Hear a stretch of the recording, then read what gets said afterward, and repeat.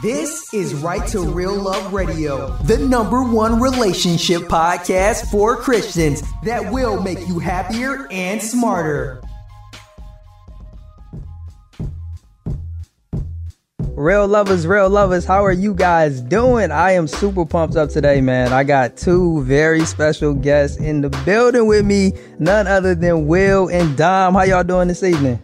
We're doing great, We're guys. doing real good. Oh, man. I am so pumped up to have you on here. First and foremost, I got to give a huge shout out to the Real Lover who put me on to you guys. You guys are doing some outstanding work with your YouTube channel. And the thing that I love about it is you hear all of this talk about pure couples who aren't pure. There's so many different opinions out there. And obviously that's what we're going to be talking about today. But I just want to take the time to just thank you guys for not only doing what you're doing in your personal life, but for being, I guess, quote unquote, brave enough to share it with the world and help other people who either are doing the same thing or have a desire to. So big ups to y'all. Thank you. We're so excited to just share everything we're going through and, let the viewers know how it really is, the raw truth of being in a celibate relationship. Yeah, it's not easy, but we just feel like sharing our experience with, people who are willing to listen, just show them like, look, you could do it too, God is God is amazing. And with him in the center of our relationship, it's great things that come out of it. Oh, man, that's music to my ears for a few reasons. First of all, this is Right to Real Love. So I'm all about you guys keeping it real, keeping it 100, like Dom said. And then, Will, like you stated, man, it's something that's going to benefit a lot of people who are in this boat, myself included, man. This is something that I truly desire to do when I'm ready to, find that one right woman. And I want to do it the right way. And I feel like I'm going to learn a lot from you guys. I know the Real Lovers are as well.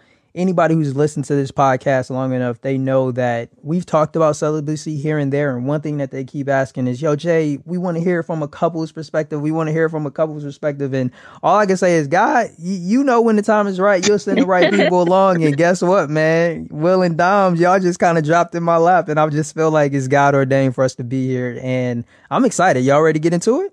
Yes, we are. All right, so I want to go back to something that I was talking about before. There are so many different opinions when it comes to purity, especially maintaining purity as a couple. I just want to get y'all thoughts. Do you think that most people believe that it's possible for a couple to maintain their sexual purity before getting married? Let me tell you this. A lot of people don't believe that it is like something that can be done because of the fact that they are thinking flesh-wise, Like a lot of people feel like, how in the world can you not have sex before you end up forever with that person? That's like the idea that everybody has in their head. Like, there's no way you can do this without testing the ride. So, no, I feel like a lot of people don't think that it is possible to have a relationship and not have sex and be pure. Yeah, that's very true. Like a lot of, my friends and people I knew, they thought I was a weirdo. They're like, hold on. How can you be with Dominique? You guys never had sex. You guys spend all this time together.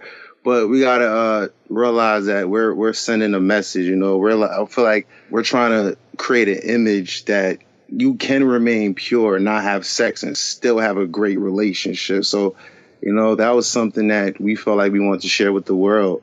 I really appreciate it. And I hope I'm not stepping on no toes here. But the one thing that I feel like I have to go out there and just share with the Real Lovers, because obviously this is an audio podcast.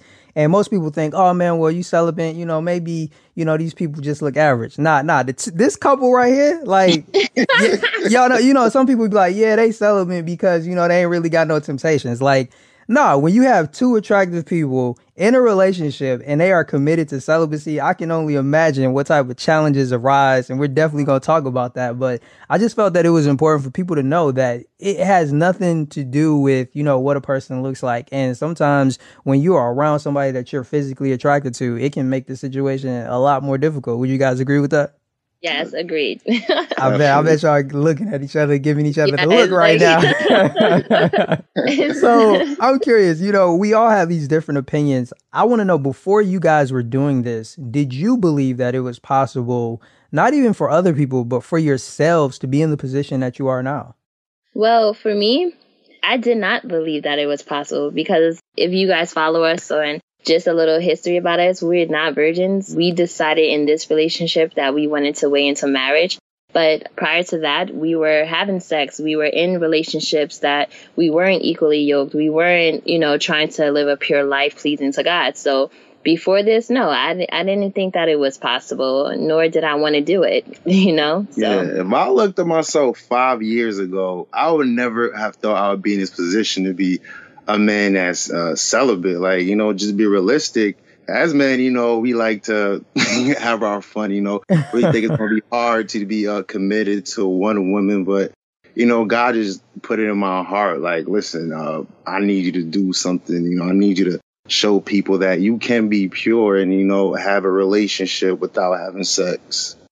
That's real. I love it, man. I love the honesty for you guys. And for those real lovers out there that are wondering, how long have the two of you been together? How long have you been on this journey with one another? We've been talking for 3 years, but together officially for 2 years. In February, we'll make 2. Yeah. What's up, real lovers? We're going to take a quick break because I got to give some Facebook shout outs to you real lovers who have been showing love in the Facebook group. Want to give a huge shout out to Jayla, Orfeo, Adina, and Apajoke, Anya, and Shantae. I appreciate you guys so much for taking the time to answer our questions of the day, interact, and leave comments. I appreciate it, and I hope that you guys will continue to be interacting in our community. Real lovers, that's all we got, so we got to get back into our discussion, y'all. Let's do it. So, have you guys been pure the entire time that you've been together with one another?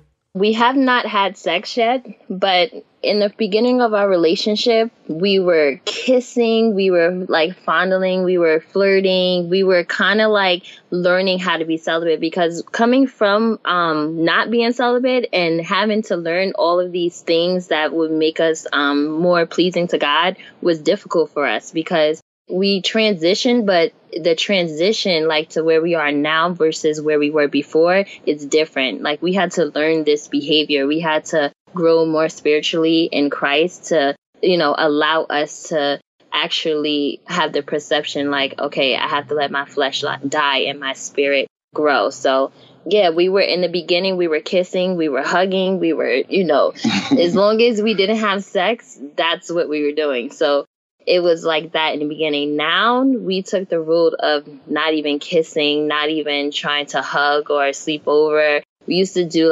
hotels and get separate beds and all that stuff. But then now we were as the more we study, the more we get into Christ, we realize that even the sight of things can be displeasing to God. So we stopped doing that. So it's a challenge, but we definitely stopped doing it. So now we're at the point where we don't even kiss. So it's very hard. It definitely was challenging, when you just stop doing all those things, which the flesh loves. You have to learn how to, battle your flesh to live in the spirit for Christ. It was times where I'm looking at my girlfriend, I just want to kiss and I want to grab her up. And, hey, we here, Will. I know what you mean. Yeah, it gets to that point, not to be phony or fake. It still doesn't happen to me to this day. Yes, it happens to me to this day, but I just feel so much more like a powerful man when I can deny my flesh, to please my heavenly Father. And, that's what puts a smile on my face. There's always going to be days I'm bad in the flesh where, I'm like, Dom, you got to get away from me today. I'm feeling type frisky, but, I'd rather do things the right way. Yes, and that's not to say that sometimes we do not slip up, because we're human. Since we started this, no kissing celibacy journey, we probably slipped up and kissed twice. And it wasn't even a passionate. It was oh man, my lips slipped on your So that's something that we're real about. We have weak points where we have to go and we have to go to God and say, even for this little peck on the lips, God, please forgive me for what I have done, because I made a vow to him. We made a vow to him. And when we defile that vow, it convicts us. So we do go back to the cross and we surrender our sins and stuff like that. So yeah, because honestly, if any celibate couple said, man, we never kissed, we never did this, we never did nothing, I would look at them and be like, okay, well, that's not, it cannot, only the person that was pure died 2,000 years ago. There's no way you can be so pure to the point where you never tried to kiss your girl or anything like that, so just try to be honest and transparent as possible. That's real, Will, because you remember when the king came here, he told us it went even beyond our actions. It went to our thought game. And I don't think none of us want our thoughts to be on trial and the things that run across our mind, let alone the things that we do. So, yeah, man, I agree with you. I believe that it's definitely possible for people to remain pure like you all are. But I feel like there's always going to be some times where, man, it wasn't 100%. We got a 98, we got a 99. That's still like, hey, you feel me? And I just want to just put that little note in there, like Will said, maybe it's impossible, but I don't know if it's 100% impossible, because as we get closer to God and closer to like researching what celibacy about, there are those few that take the extreme measures with not even hanging out in private areas or anything like that, who actually do have a celibate relationship. The only difference is they probably don't do it as long as we're doing it. You understand? So I do believe that there's a certain percentage out there who really remain 100% celibate as far as physical, but mentally, I don't know. Yeah, I can't. See, you with us, because that's my thing. I feel like we could lock down that physical aspect of it, but then when we start thinking about the thought life, I mean, sometimes your mind has a tendency to go places. But hold up, why you going right there for a minute? I wasn't even thinking about that right now. Exactly. Yeah. So the one thing that I just want to point out that really resonated with me, and hopefully the real lovers picked up on it as well, is just the fact that when you guys were talking about the reason behind you making this decision, all I heard was God being the reason why, wanting to set him as the foundation, wanting to make sure you're doing what's pleasing to him. And I think that says a lot, because the one thing that I've learned is oftentimes we put the focus of why we do things in relationships on the other person. I'm doing this to please them, as opposed to I'm doing this to please him. I'm curious for you guys, what was that process like, going from possibly, if you ever had the mindset of putting someone else before him, how did you make that switch? Well, it was just all about, pleasing my partner. Like, I've kind of just put God to the side. I wasn't really the man of faith that I am today. So it was kind of like I was more into living for the flesh, satisfying my flesh with anything, So when it came to my partner, I just felt like, I want to keep my partner happy. I want to, your train of thought as a man to sexual encounter your partners was going to keep her happy, buying her things, all these little things. So it switched when I just started feeling convicted for living like that, and it just started showing like, man, there's more to life than just being out here. And, you just feel like God has a higher purpose for you. And it just came to my heart, like, you know what, just out of nowhere, like, I'm tired of living this lifestyle. Let me try being celibate, because, after a while, you're just tired of giving your flesh to other people. It can get very tricky, get very dangerous. So God just put in my heart, try being celibate, and I will send you somebody who's going to be a great helper, somebody who's going to be there in your life. And after doing it for a year, and I must be honest, the first year, for the first 6 months, I was like, I'm celibate, but I masturbated. God was like, no, you're cutting corners, you're satisfying yourself by masturbating. So he was like, I need you to really be celibate. Don't masturbate. Don't engage no other women. Just sit there and be pure. And then 6 months after that, that's when Dominique came into my life, and she was on the same page. She was like, you know what? She wants to be celibate too, because she was tired of the same thing, but Yeah. So for my story, I was in a relationship prior, and I just was kind of like, when we would have sex, it didn't please me anymore. I didn't know why, but it just was like God was just showing me, even in my sin, that he had more for me. And once I left that relationship, even before I left that relationship, I decided that I wanted to be celibate. And I told my partner at the time, he's like, I don't think you can do it, whatever. And I kind of like moved out. And everything just started happening once I became celibate. And then I said to myself, like, I don't want to share my body with any more men besides my husband. That I got to the point where I was done. I was done trying to please men. I was done trying to give them all that I had and all that I, like had in my heart and my body. So I was just like, you know what, I'm tired. Like, I need to give something back to myself. And that was to be celibate. So once I was celibate for a year, I started talking to Will. And actually, like, we were always been friends. But when we became friends again, you know, when he told me he was celibate, it kind of just made me like really like, okay, this is why, you know, maybe God put it in my heart to be celibate, because, you know, he's sending me a partner who is celibate, and I had to be mentally prepared for that and be on one accord and equally yoked with that. So that's when I decided I wanted to be celibate, is when I got tired of giving all that I had and nothing in return. Real lovers, what is going on, y'all? I am so excited because this is truly a treat. I have gotten emails and requests from you real lovers asking that, hey, Jay, we talked about celibacy on this podcast, but we want to hear from a couple who is truly living a celibate lifestyle together.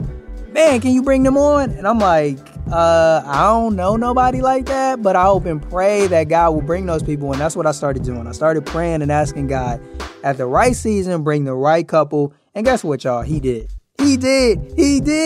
And it is such a pleasure to have Will and Dom on the podcast. And I want to give a huge shout out to the real lover who introduced me to him, turned me on to their YouTube's videos. Thank you. You know who you are, and I love you. And I just want to say thank you guys so much for just coming on the podcast, sharing so much good with the real lovers. Will and Dom, we appreciate you both. Real lovers, I hope and pray that you have taken something valuable away from all of the things that they shared today. It's only going to get better. They're very transparent. They're open. They're honest. And I know that it's going to be a benefit and a blessing to all you real lovers, as it was to me. Now, before I get out of here, I do want to share with you guys how to hold yourself accountable, especially when it comes to being in a relationship and the both of you have decided to live a celibate lifestyle.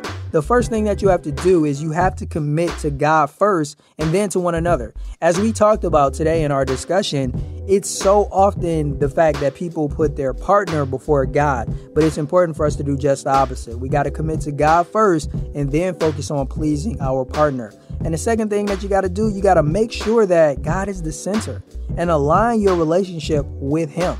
If your relationship is in alignment with God, His will, and His word, then that is a sign that that may not be the right relationship for you. So, real lovers, I hope and pray that just listening to this discussion, hearing Will and Dom's experiences, it'll provide you with the insight that, guess what? It is not impossible for a couple to remain celibate before marriage. Whether those two people are virgins, whether those people have already had sex, whatever the case may be, it's not impossible to do it. And you're going to hear firsthand from a couple, a lovely couple that's doing it, y'all. So I hope and pray that you guys will continue to tune in and take the things that they say to heart. I love you guys, and I'm going to catch you in the next episode. Until then, y'all, stay blessed, live, and love life. Thank God for another podcast.